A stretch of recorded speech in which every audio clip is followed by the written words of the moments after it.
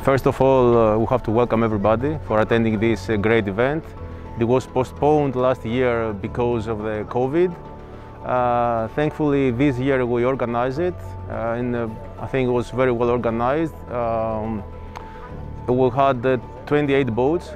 I think it's quite good, taking under consideration all the restrictions. And the impact of the local economy in this kind of events is very important. As you can see, people are enjoying. After 1 year of lockdown, it's very important. And I think it will be a good race.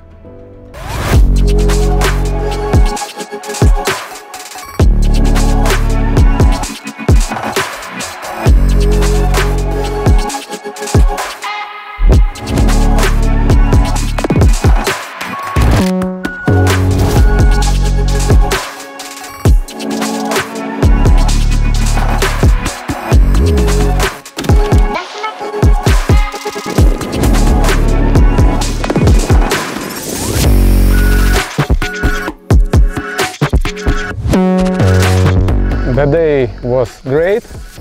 We were the first.